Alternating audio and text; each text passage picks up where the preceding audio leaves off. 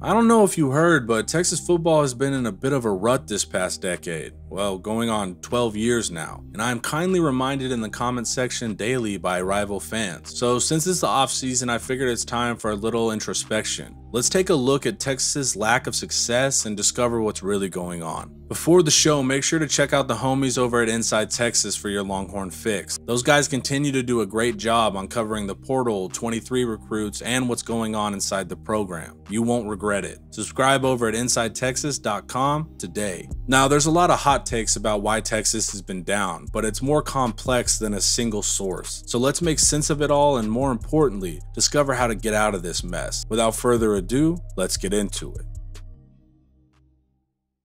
First, let's look at the most common response from non-Texas fans: boosters. And it's easy to see why this concept took hold amongst the wider college football fans. Number one, it's a simple answer and people don't really have time to dive in. Second, people love a good conspiracy, and the concept of shadowy puppet masters orchestrating power struggles behind the scenes makes for good intrigue. But ultimately, I don't believe it holds up as the core issue. Here's why. Let's consider the environment that surrounds the program. Texas is the most academically rigorous public institution in the state, lowest acceptance rate, and third in the nation for endowments behind Harvard and Yale, pulling in $30 billion in 2020. Texas' football program alone is valued at a little over $1 billion. Undoubtedly, there's a lot of money and high-power individuals hanging around. And to pretend donors are purely altruistic is naive. They're investors, and their returns come in the forms of wins for their favorite team. Say you donated $5 million to the local Red Cross, and they proceeded to light it on fire in front of you. You'd have something to say.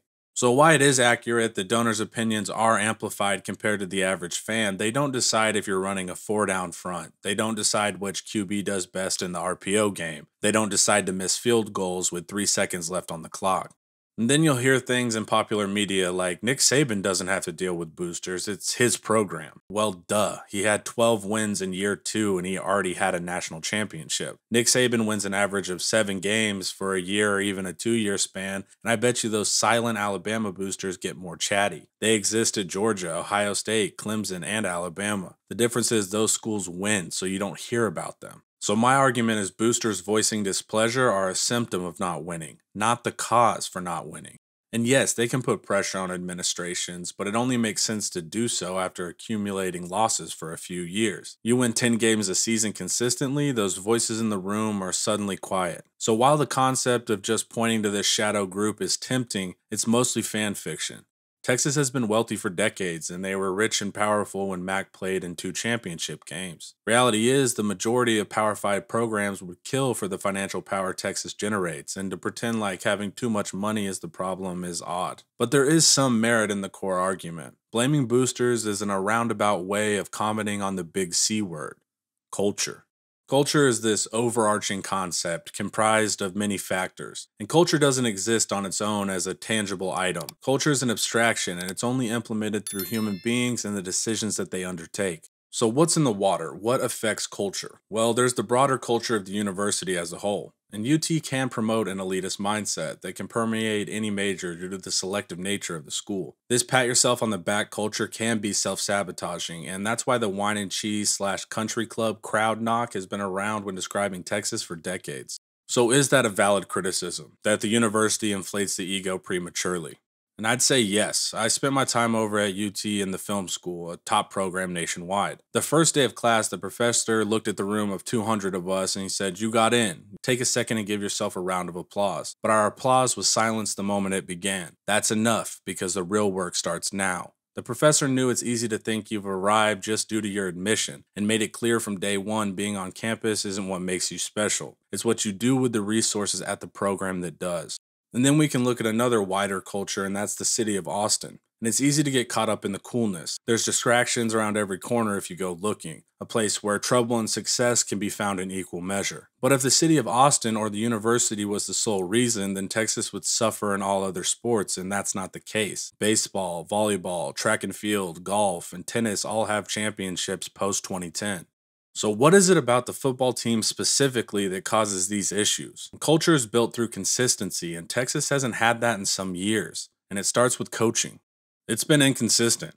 And Mac started to lose his spark towards the end of his tenure, and Texas is a high-pressure gig, and that fire appeared to fade. On top of that, he shifted his recruiting focus to place a premium on quote unquote high character guys, opposed to the wild bunch during the Vince days. And it was a dedicated team that brought in the wins, but headaches behind the scenes came with it. He still recruited at a top level, but the team lost that confident, borderline cocky edge that made us formidable during the Vince years. And then you land Charlie Strong, a good dude that was just over his head managing $1 billion enterprise and living in the shadow of Mac's success. He had 3 years and only won 16 games, losing 21, the worst winning percentage in Texas football history. Strong's recruiting paled in comparison to Mac's, ranging from 7th nationally all the way to 25th. And he did have some good coaches in his ranks, but it wasn't enough to stack up wins. And it's very hard to generate buy-in without results, especially not improving into year 2 and year 3. Then coaches hit the panic button and start cycling through coordinators, limiting schematic stability. Then you had Tom Herman's style, which was more authoritarian behind the scenes. His leadership style could be described as abrasive with both donors and players. That fear-based style caused players to turn inward and just focus on not stepping out of line,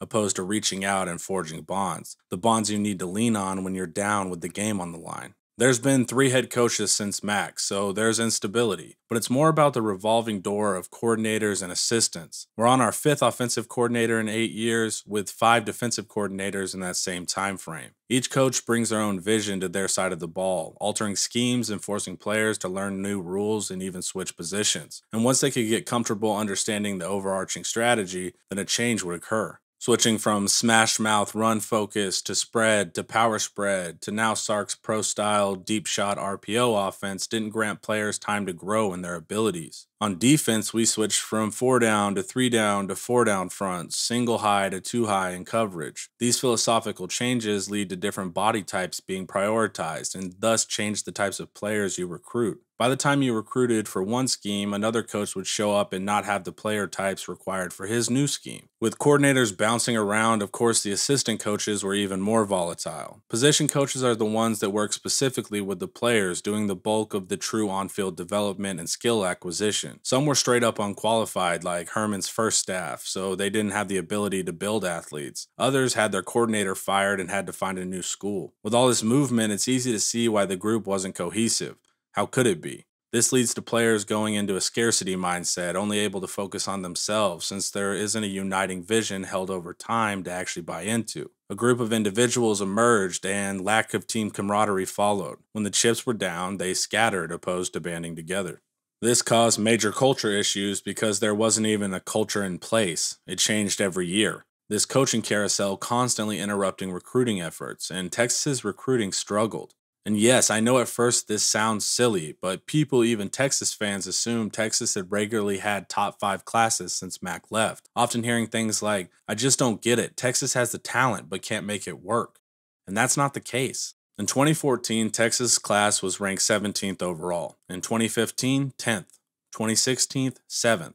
2017, 25th. Then Herman arrives in 2018, and he lands the 3rd-ranked class, and he does the same in 2019. Then slipping to 8th in 2020, and finally 15th overall in 2021. So on average, Texas had the 11th overall ranked class spanning from 2014 to 2021. And that's not bad, but it's definitely not the perception of Texas has top 5 classes every year and still doesn't win. Another perception is Texas gets several 5 stars annually and they do nothing with them. Since 2014, Texas has signed 6 5 stars. That's 6 in 8 years. And in that same span, Alabama has signed 35 5 stars. Alabama has signed 6 or more 5 stars in 3 separate seasons than Texas has amassed in total since 2016. Of Texas's 6 5 stars in that time, linebacker Malik Jefferson, safeties Caden Stearns and BJ Foster, receiver Jordan Whittington, running back Bijan Robinson, and tight end Jatavion Sanders, only 3 of those remain on the roster. What you'll also notice about the few elite guys, not a single one of them are trench players. In order to be elite and play for championships, you need top offensive and defensive linemen. Without those positions being recruited at top levels, you're just playing 7-on-7. Linemen are what create the game of football. Offensive line has particularly struggled. From 2017 to 2021, Texas has recruited 17 offensive linemen. 0 remain from the 2017 class, 2 remain from 2018, 0 remain from 2019, 4 remain from 2020, and just 2 remain from 2021. So of the last 5 years of recruiting, only 8 linemen are still on the team. For comparison, Kansas is second to last in offensive line recruiting for the Big 12, signing 18 players in this time frame. And on top of that, they didn't even sign a single offensive lineman in the 2019 class.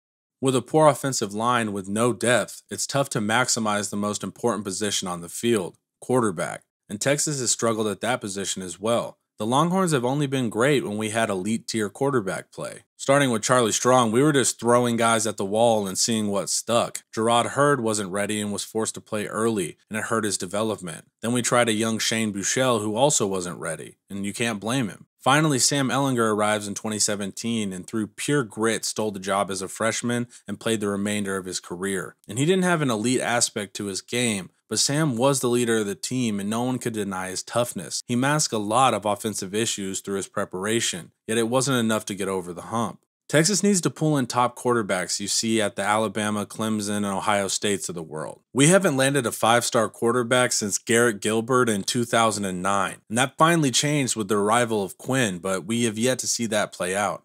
On top of recruiting not being as it appears to the wider public, the landscape in recruiting has changed significantly. Since Mack left in 2014, several out-of-state powers have taken their recruiting to another level. Texas used to have the pick of the litter of Texas talent. Now Alabama, Georgia, Clemson, Ohio State, and Oklahoma regularly poach the top Texas talent. In-state, A&M moved to the SEC, providing an option for blue chips that want to play in the SEC. TCU joined the conference and Gary Patterson picked up Texas players that were needed depth. Baylor went from doormat of the Big 12 to winning several championships and in return pulling some Texas targets into Waco. Texas Tech rode a wave of success after Leach's offensive powerhouse days, and each of the in-state schools did their part in pulling potential Texas starters and a ton of depth/developmental players from the Longhorns. Now let's zoom out and look at the team as a whole to see how roster management has been a crucial issue. The 2018 and 2019 classes are your upperclassmen, the players you rely on to start games and sustain culture. From 2018, 7 recruited players remain. Only 6 remain from 2019. 13 total players to lead the young guys and show them the ropes. Except those 13 don't even know the ropes since they have went through coaching change after coaching change. So while recruiting classes numbers can trick you by seeing a flashy name headline the class, you learn that the top talent on the team are skill players. And when you dive into the current roster as a whole, it's evident the upperclassmen talent has been absolutely decimated. Not shocking that Texas didn't have a guy drafted because the pool of available players is tiny. And I know that wasn't very fun to hear. Trust me, it wasn't that fun to write, but I hope it illuminates Texas' struggles during the dark decade. The comprehensive view is that Texas has struggled with culture due to the boosters getting antsy after 3 to 4 years of bad returns, leading to coaches being let go, screwing up the recruiting of primarily trench players, leading to roster depletion. All the while, the recruiting landscape shifted away from Texas's stranglehold. It's a bummer, but now that we can understand the multiple factors, how do you fix it? First, find the right head coach that's personable and can connect with his assistants, players, and donors. Coach is a political position, whether we like it or not, is often the highest paid public figure in the state. That head coach must then hire proven coordinators, known not only for their schematic advantage, but their ability to identify and hire effective position coaches. Those position coaches should have track records in either NFL development or recruiting. And if you can get both of those abilities in a single position coach, then that's icing on the cake. Once you hire a capable staff, then you pull in top talent, but particularly at offensive line, defensive line, and quarterback. Then you retain and develop those players to become starters, who then become all-conference and then mature into the NFL. The mix of developed talent and solid scheme will lead to wins, which leads to attention, which leads to more draft picks, which then entices more top talent to join. It's a beautiful, vicious cycle that Alabama and Georgia have perfected. And though the program has been plagued by some tough issues, it's not all doom and gloom even after a rough season. I think we have begun to address these core issues. Sark is a likable guy that can reach players, fans, and donors alike. Recruiting is back on track, especially in the trenches. We secured a #1 ranked quarterback and we're in the hunt for Arch Manning. Offensive scheme is top-notch and proven. We struggled on defense mightily, but PK's previous stops showed his schematic and developmental ability. Several coaches bolster resumes of developing players into the league and coaching in the NFL themselves. And Sark is focused on roster management and talks about the holes in the depth chart, and he works to fill them, as well as securing some nice portal additions while being aggressive in the ones that didn't go our way. Sark also decided to not fire coordinators after one bad year. We've seen constant coaching changes without a set culture has awful effects on a program. I wanted to do this deep dive so both Texas fans and wider college football fans can understand building and sustaining a program isn't easy, and there's a lot that goes into it, and that simple answers don't suffice. Don't take wins for granted no matter who you are, and enjoy the ride no matter how bumpy it can get. Thanks for hanging out. Watch some more of my videos here, and don't forget to like, subscribe, and share if you want to support quality Texas content. As always, hook 'em.